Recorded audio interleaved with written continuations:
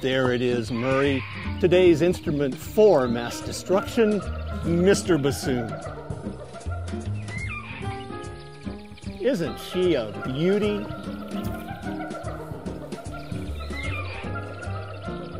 Are you guys gonna buy something, or do I have to call the manager? Murray, to the Smasher-mobile!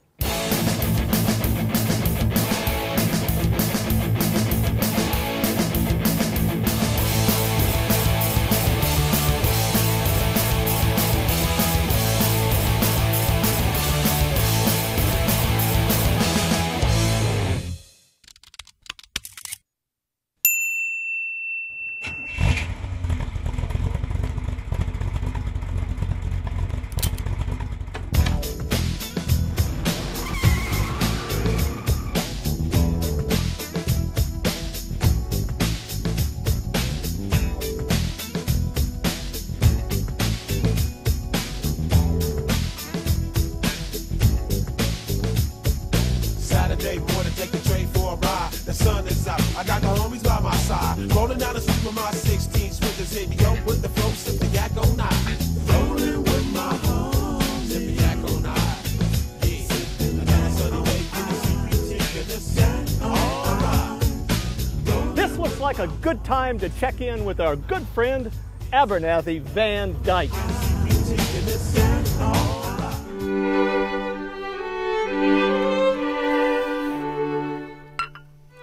right. Yes, of course. The bassoon. Orchestras first used the bassoon to highlight the bass line of the double reed choir.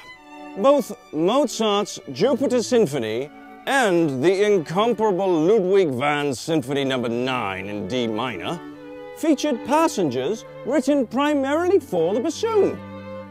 But of course, you don't have to be Leonard Sharrow to know that.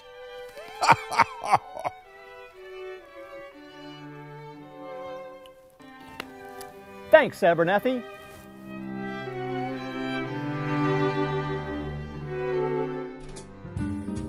We're going to create a bassoon passage of our own through 3,600 RPMs of raging steel teeth with today's instrument of mass destruction, Mr. Woodchipper. Are you ready, Mr. Woodchipper? Murray, the bassoon! And remember, kids, don't try this at home.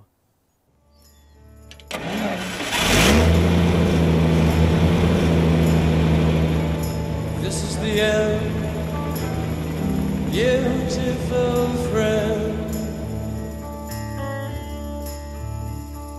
This is the end, my only friend, the end of our elaborate plans, the end of everything that stands, the end, no safety or surprise, the end. I'll never look into your eyes again.